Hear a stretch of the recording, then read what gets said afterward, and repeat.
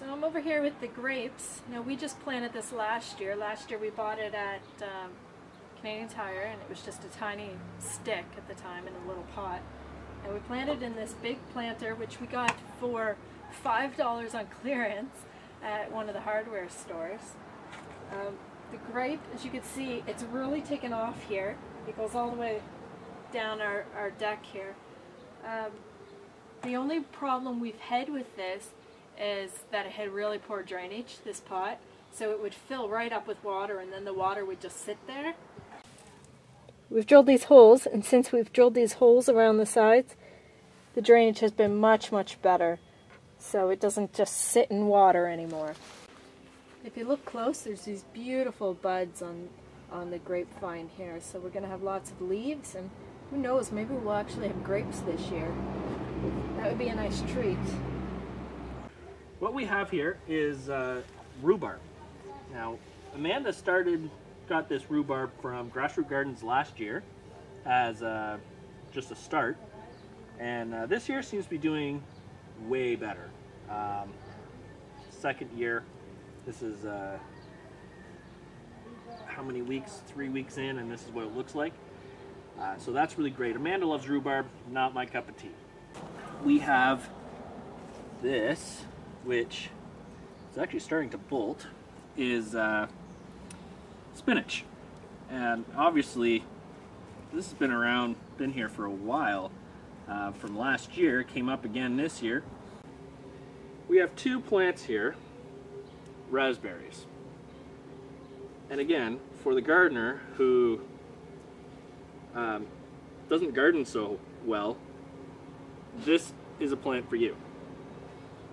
Raspberries, obviously they taste amazing, but these here spread like wildfire.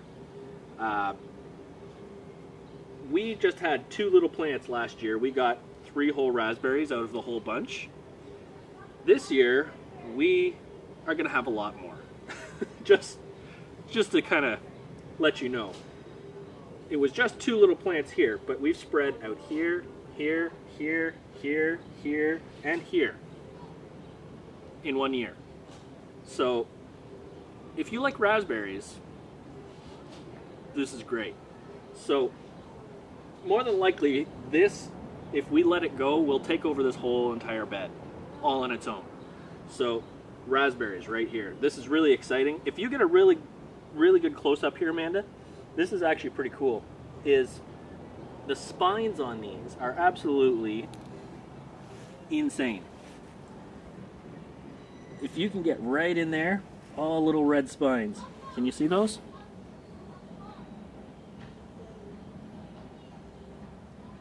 So if you are going to do raspberries, be warned that they are very picky. We're inside the greenhouse now, and I don't know if this is normal, but this is our strawberry bed. And let me see, it's early May 8th, I believe, right now. May 7th, sorry. And this is just covered in flowers. And there's actually small strawberries starting. You can see some of these. Tiny little strawberries. It's amazing that this early in the year we have strawberries. So I think we're going to have tons of strawberries.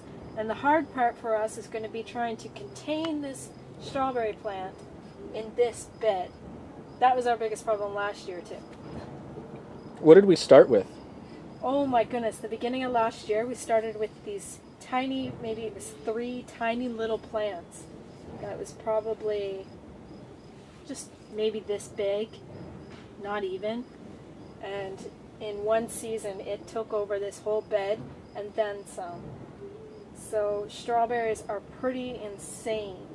Would this be a good plant for somebody who's not very good at gardening? I would say so, because we didn't even do much for this. Like, we just tried really hard to contain it. Wow. Do you see this? Hang on, let me get a close-up. You see that? Those are all small strawberries starting.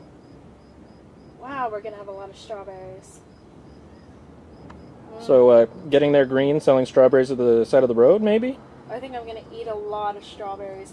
You know what's going to be hard? Keeping the ants out. The ants love the strawberry patch. So we need to eat the strawberries before the ants do.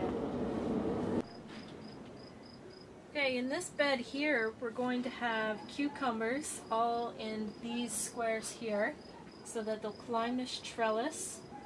And we planted these by seed about 10 days ago, and they've just come up in the last about 24 hours. So I have all kinds of little cucumbers starting here. So that's pretty awesome.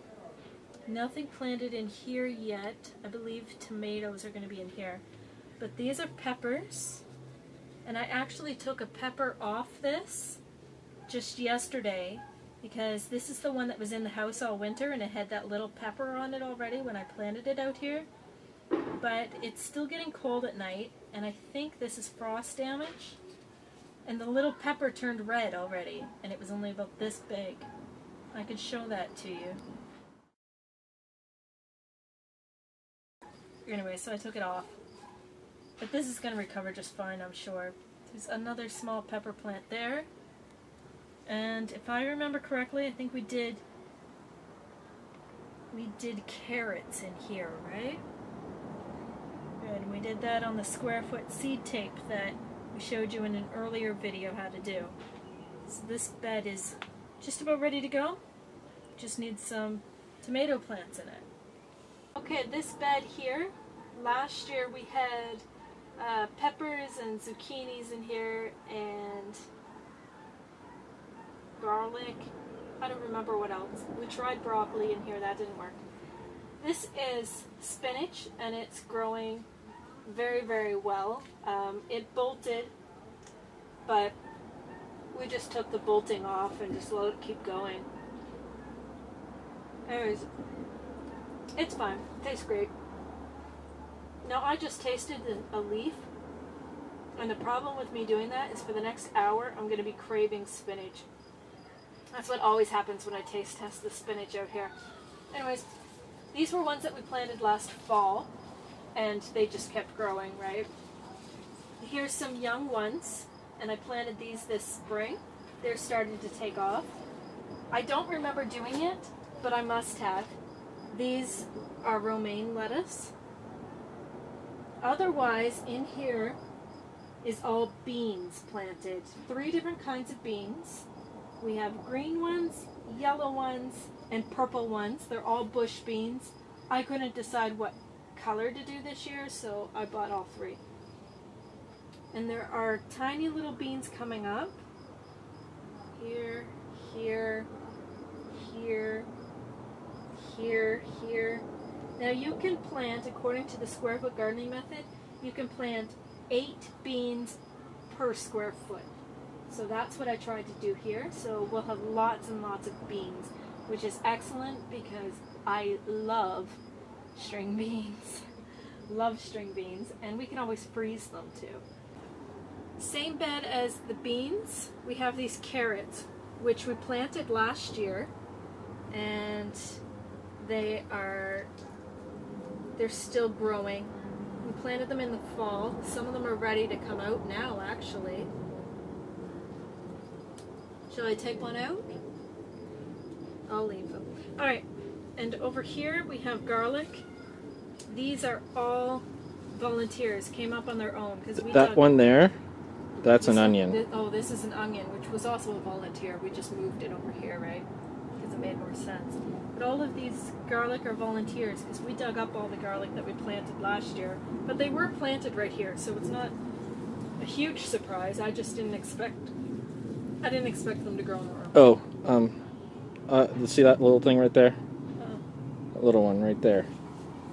That there is chives. It smells really yummy over here. We got this kale from BC Garden 2010. She mailed us the seeds. And thank you very much. It's delicious. You know what? I didn't know, but kale is delicious. So thank you for that. Can you describe the taste? To me, it tastes like peas. Like a raw snow pea. To me, that's what it tastes like. That'd be great in a salad mix. It's delicious. That one had a worm on it. Better. Okay, this bed here, for the moment, has some cold weather stuff in it because I planted it earlier in the spring. All through here we have peas. What kind of peas? There are a variety of peas. We have snap peas and snow peas, and they're just mixed in here. Some of them were from seed packets and some were from peas that we grew last year, and we just dried out the peas and then planted them this year. And I just labeled them miscellaneous peas because I wasn't sure which ones I had dried out. So they did really, really, really well. Now there's no pea pods on these yet, but they're growing crazy. So I'm sure I'll have lots of peas. Here we have more delicious looking spinach. Let me try that. A little dirty, but A little dirt never hurt anyone unless it was contaminated. Yummy. Lettuce. Anyways, everything in here is growing well.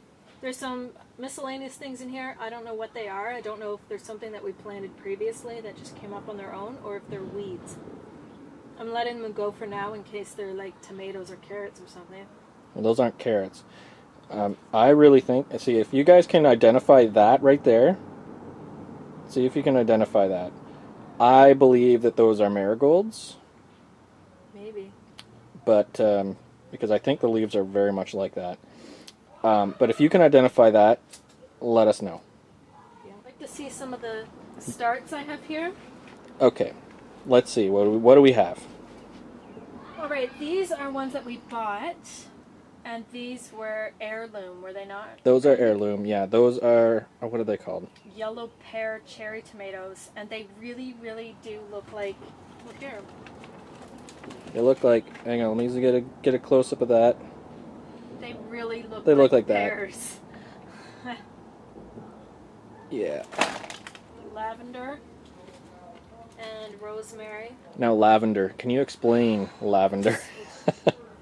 I just love rosemary. What do you want to know about the lavender? Describe a smell, and what's your experience Well, with it's lavender? Lavender's the scent. I don't know. It's not edible. It might be edible, I'm not sure. I'm pretty sure lavender's Rosemary's not. delicious, though. But yes, we So delicious. bought this amazing rosemary.